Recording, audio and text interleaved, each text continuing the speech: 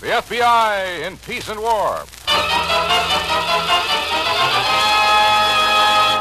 And now, tonight's story. The Fourth Round.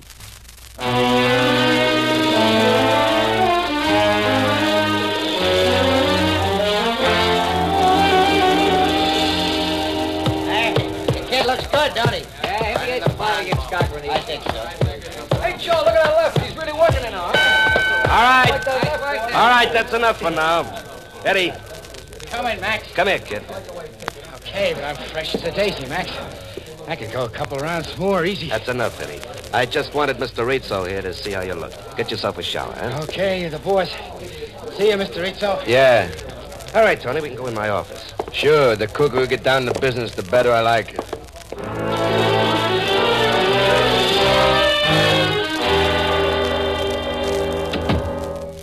Sit down, Tony, sit down. Help yourself to smoke. Don't mind. There's some matches right over there. Yeah. So, Tony, how do you like my boy? He's a pug. He's got 2 fists, so what? He's a good boy, that Eddie. So he's a good boy. Did you notice his left like I told you, the way he throws it? Look, Max, I see your boy, I see his left. Now, supposing we cut the double talk. What's your proposition? Okay. Tony, I got Eddie a match with Kid Cochran next month. You know that. Go on. Cochran's a bum. With his bad record, the books will have Eddie a 4-1 cinch. Now, a guy betting 10,000 on Cochran could really clean up. If Cochran come through. Right. Okay, so what's the angle? Oldest angle in the business, Tony. Yeah? Sure. My boy Eddie has a bad night. Can't seem to get off right. 4th round comes up, catches one on the chin. Referee counts him out. He does a dive. Sure, he does. You and me clean up a fortune. Is that a proposition? It's a proposition. Eddie's a good boy, Tony, but he could never be champ. I've been building him up for a killing like this. Sounds pretty good. Why cut me in? Careful, aren't you, Tony? Why? Why? Because I have to. Yeah? Can't very well place the bet myself, can I? How would it look? A manager betting against his own boy. Who'd take the bet? Okay. What about the boy? Oh, Eddie? He does what I tell him. Yeah. Sure. Besides, he's nuts for that wife of his. And his wife likes pretty things. She does, huh? Mm-hmm. She likes pretty things, and she don't like Eddie. Oh. Who does she like? Do we have a deal, Tony? You sure you can swing this, Max? I'm sure. Okay, we got a deal. You keep building Eddie up. Don't worry, Tony. By the time the fight rolls around, I'll have Eddie looking like a sure thing.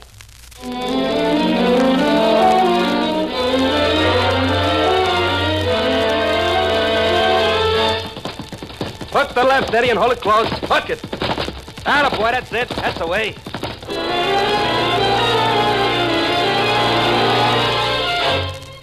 Nice work, Max.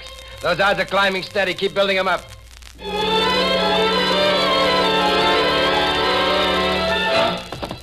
Okay, Eddie, now you got it, boy. Get yourself a shower. Good, Max. Fine. Just keep it up and we'll be set for the big money.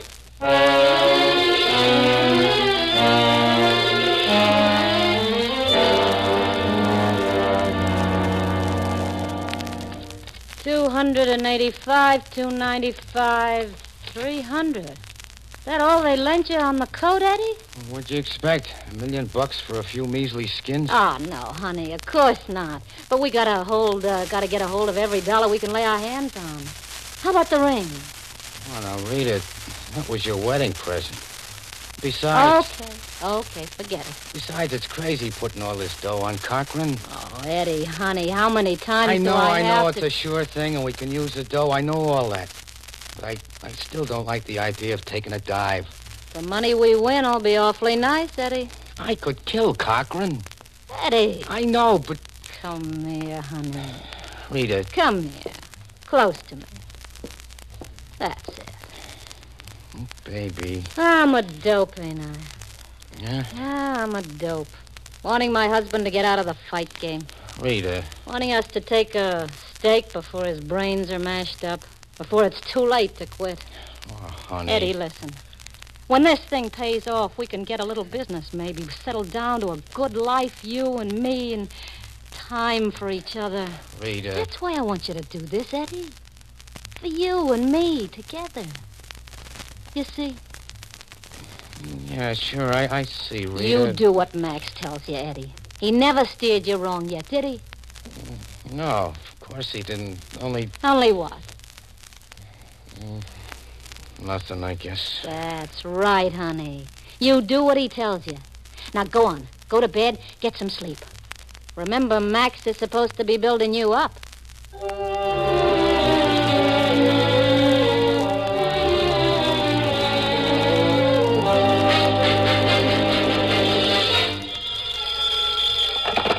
Hillman's Jim. Hello, Max. Rita. Oh, hello, Rita. How'd it go?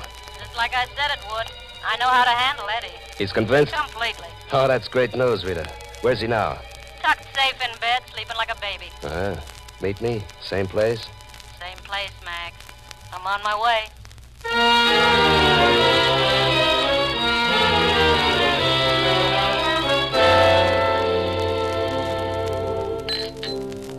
To you and me, Rita.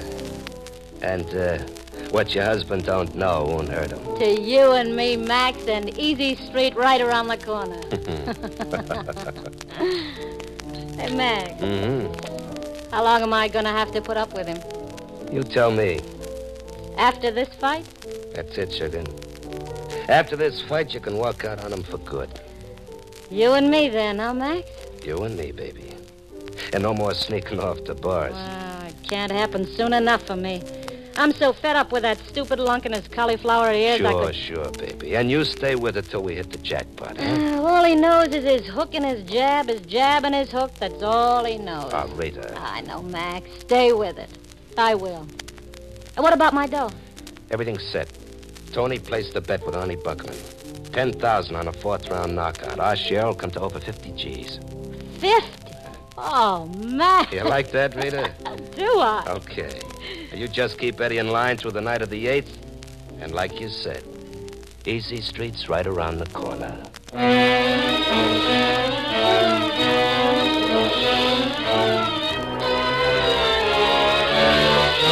And they're asking all along the main stem, what gambler, still on federal parole, has been taking special interest in the workouts of Eddie Fallon over at Hillman's Gym?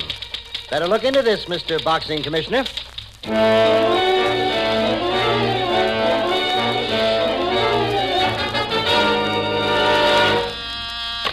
FBI, good morning. Just a moment, I'll connect you. Good morning, Miss Blaine. Oh, good morning, Mr. Bailey. FBI, good morning. Identification? One moment, please. Is Mr. Shepard in his office?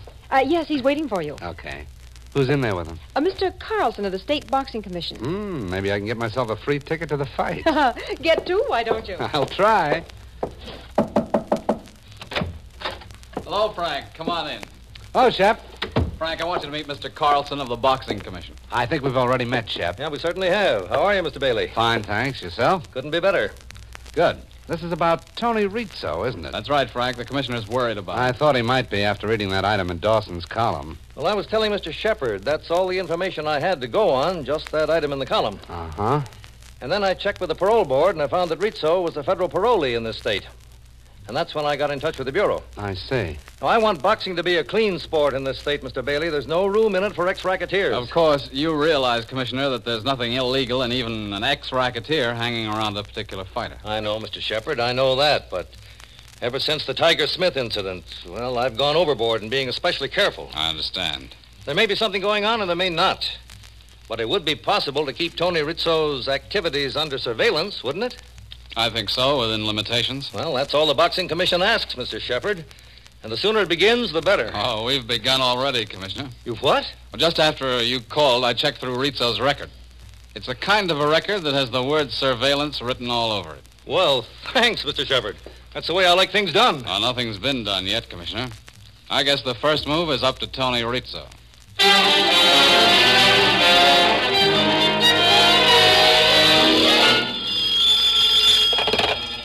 Rizzo speaking. Hello, Rizzo. This is Arnie Buckman. Yeah, Arnie. About that bet I took on Kid Cochran. Yeah? I'd like to see about that bet, Rizzo. Stay at your hotel. I'm coming over. Well, look, I'm sort of busy, Arnie. Stay in your room, Rizzo. I'm coming over.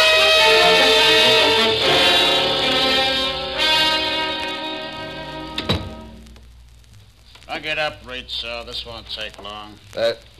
What's the trouble, Arnie? You know Sid, Nick, don't you? Sure he knows us. Hello, Rizzo. Well, what's the trouble? Like I told you over the phone, it's about that bet you placed with me. Sit down, boy. Yeah, sure. What about the bet, Arnie? You're, sweating, Rizzo. What's the matter? It's hot in here? Arnie... What about the bet, huh? 10 G's on Kid Cochran by a KO in the fourth. Yeah? Here's your 10 G's back, Rizzo. Bet's off. Now, wait a second, Arnie. What is The this? bet's off. You shouldn't have tried to pull a deal like that on me, Rizzo. Pull a deal. With a tank dive. What are you talking about? You know what I'm talking about. You didn't think I'd take a bet from a punk like you without checking up on it, did you? What? Cost me $200 to check up, Rizzo, but it was worth it. $200 and a bottle of whiskey. Listen. Close your yap, Rizzo. Punk like you, guy bets on Cochran, chuns that Eddie Fallon's manager, needs checking out. Arnie, Said close your yap. One of Fallon's handlers talked, Rizzo. He spilled the beans for a couple of C's and the whiskey. I don't believe it. He couldn't know anything. He knows that Eddie Fallon's supposed to take a dive in the fourth. He knows that Max Stacy's been building the boy up for a big killing. Listen, Arnie. You listen. Eddie Fallon's gone in the ring an 18-5 favorite. My syndicate's gone deep on Fallon. You know what that means, don't you? Arnie, what are you going to do? I'm not going to do anything, Rizzo. But you're going to tell Max Stacy what I'm telling you. Eddie Fallon don't take that dive in the fourth, you understand? You and Max don't want a different kind of killing. Eddie Fallon don't take any dive at all. Okay, boss, let's go.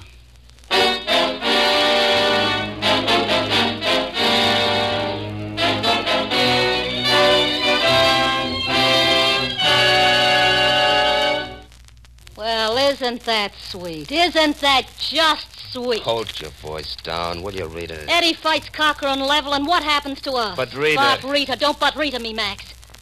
The easiest money we ever had in our lives, and we're going to lose it. Lose what?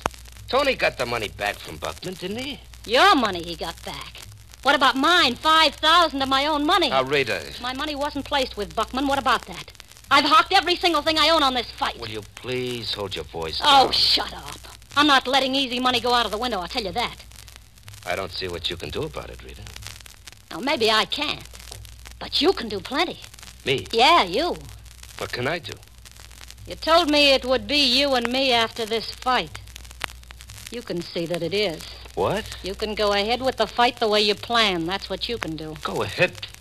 Are you out of your mind? I want that money, Max. You know what Tony said? Buckman's a killer. Let go of me, Max. Take your hands off me. What do you want me to do, get plug full of holes? Hands off me. You told me you were a man, and I believed you. Hey, how could I have been such a sap? You better go home, Rita. Go home and sleep this off. Sure. Sure, I'm going. But I think you're making a mistake, Max. I really think you are.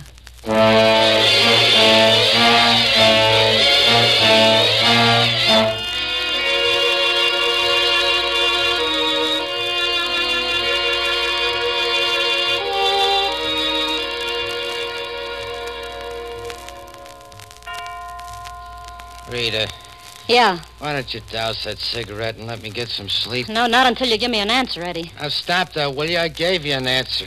Did you? Rita, Eddie, we got too much at stake in this. I'm not letting Max toss it down the drain. stop it, Rita. You hear me? Stop talking like that. It's so simple. All you have to do is take a dive like we planned. No, Rita. Listen to me, honey. No. Listen. Max made a deal with us, and it's going to stick. We got everything we own on this fight. I'm not going to let you throw it away. Rita, I can't. Who says you can't? Our bets aren't with Buckman. We can do what we please. What about Max and Tony Rizzo? What about them? They don't have to know a thing until after the fight's over. Then what? You heard what Buckman said? So I heard what he said. What are we, nursemaids? Max and Tony can take care of themselves. Rita. What do we care about Tony or Max? We got a nice, easy living coming to us after this fight. That's all we care about. No. Max got us into this. Now he can get us out. You and me together. No more fight games. Please, Rita. Oh, come here, honey. Now, stop it. Come here. You and me together, honey. You and me the way we said. And all you have to do is lie down in the fourth. Oh, Rita. You do it, won't you, honey? You do it for me. Rita. It's nothing to it, Eddie. It's simple. All you have to do is lie down in the fourth.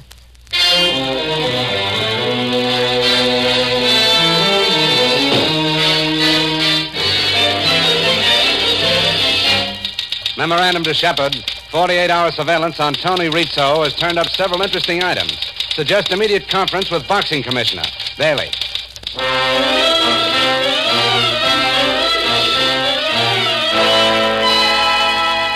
Well, there you have it, Commissioner. The complete story on Tony Rizzo for the past 2 days, along with accompanying reports on Max Stacy and Arnie Buckman. Well, I hope it doesn't mean anything, Mr. Shepard. There's never been anything about Stacy's record that should make me suspicious. I hope he isn't mixed up with men like these two. I hope not.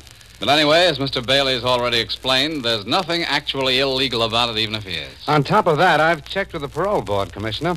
So far as it's concerned, Tony Rizzo has been a model citizen. Runs a legitimate sports ticket agency and reports on schedule to his parole board. Well, a man like Rizzo doesn't hang around bookie joints and fight managers for love of the sport, Mr. Bailey.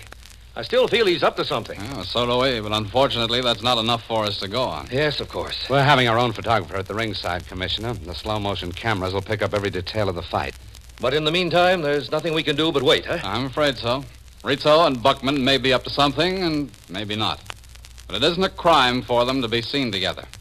We'll just have to wait until that something comes out in the open.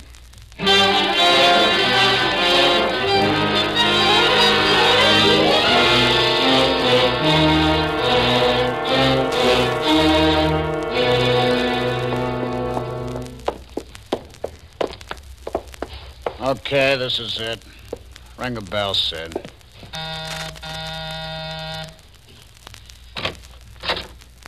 Buckman. Uh-huh, it's me. Want to see you, Tony. Close the door, boys. Sure. Yeah. Nick? Arnie, what are you doing Take here? it easy, Tony. I want to drop by and see you. Some reason I shouldn't? No, but I was just on my way Tony, out. Arnie says take it easy. Why don't you do that? Sure, relax. You'll live longer. You got a radio here, haven't you, Tony? A radio? Why? To catch the fight. You wouldn't want to miss the fight? Well, I'm not going to miss it. I was just leaving for the stadium. You'll hear the fight here, Tony. Eh? Listen, I got seats. You'll hear it here. Tony, a lot of smart money's been spread over town to Kid Cochran. Did you know about that? No. Look, I don't know anything about that. Take it easy, Tony. I don't care what's been spread. I'm sure you did like I told you, Tony. Of course I did. And take it easy. Fallon don't take a dive in the fourth. He won't. Don't worry. I'm not worried, Tony. But if he should take a dive, you're going to be in a tough spot, aren't you? You're going to be in a tough spot, Tony. Now, suppose you turn on that radio. We'll see what Eddie Fallon does in the fourth.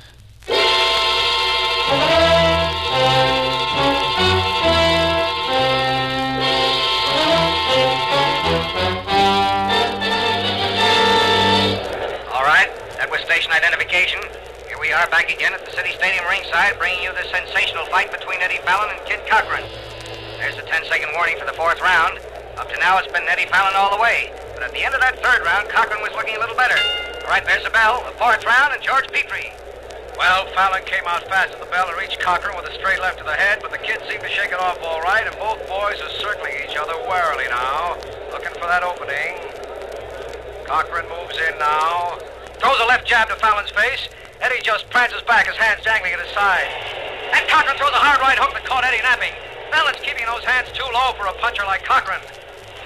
There's another right to the same spot, and Eddie better get those hands up. And that was a beautiful left by the kid that rocked Eddie. I don't know what's the matter with Fallon unless that first right hurt him more than it seemed to from here. Oh, there's two vicious rights by Cochran, and he's back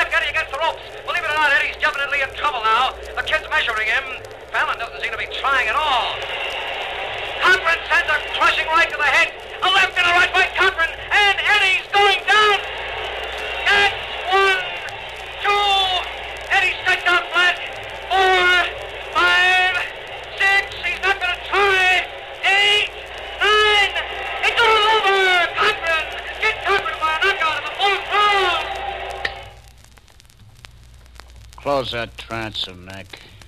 It's a draft. Sure. Ollie. Sid, pull down the shades. Right. Ollie, so help me, I didn't know. I wouldn't say a word if I were you, Tony. You're in a tough enough spot as it is. Max told me the dive was off, honey, I swear it. Nick. Yeah? Hold him. No. Let go, please. Stand still, Tony. I'll twist your arm off. Nick, please. Stand still, he should. Okay, Arnie.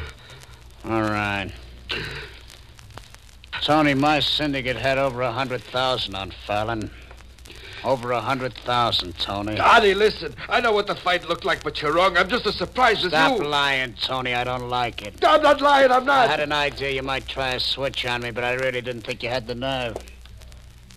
Said your knife. Arnie, please. You gotta believe me. I like a knife, Tony. No noise. Just one quick shove. No, Arnie. It wasn't me. It was Max. Donnie. You lousy little punk, yeah? You'll never pull a switch on anyone again. You and Max both. Arnie, no. I have nothing to do with it. Hold him, Nick. Yeah.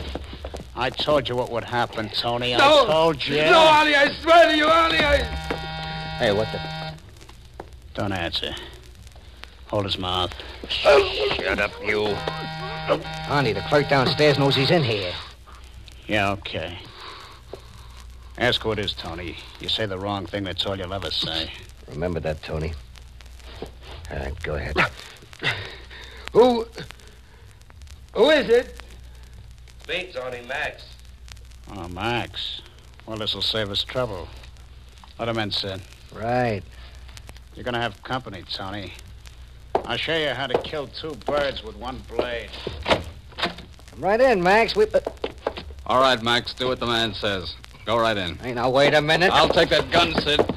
Frank. Inside, Max. You too, Sid. Arnie. Hey, what is this? FBI, Buckman, you're under arrest. What? I couldn't help it, Arnie. They made me. Never mind the tears, Max. Let's go, the lot of you. Go? We're taking you to headquarters. Shut up, Tony. Don't say a word. Did you hear that, Arnie? We're gonna go. They're taking us to headquarters. Shut up, I said. I can't. We're under arrest, Arnie. They're taking us out of here. I wouldn't try that, Nick. Don't you try anything either, Tony. Me? I wouldn't try anything, gentlemen. This is your round, believe me. I wouldn't try a single thing.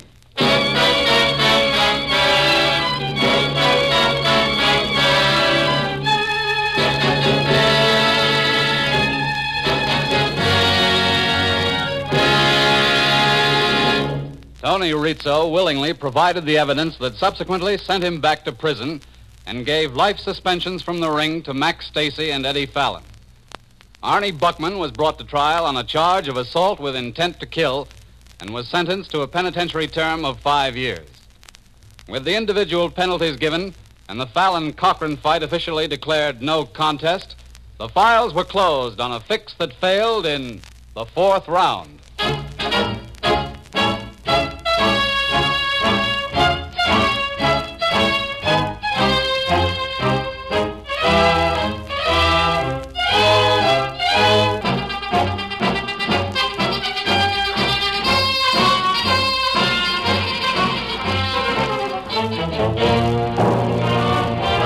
FBI in Peace and War came to you through the facilities of the United States Armed Forces Radio Service, the voice of information and education.